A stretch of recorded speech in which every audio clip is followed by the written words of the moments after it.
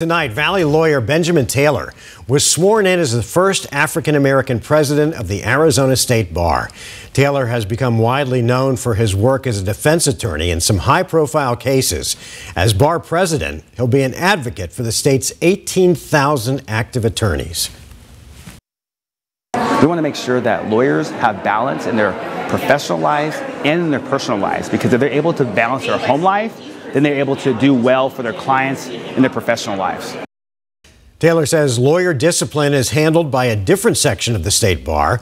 The bar is currently reviewing charges against several lawyers, including former Attorney General Mark Brnovich, over their handling of election-related cases.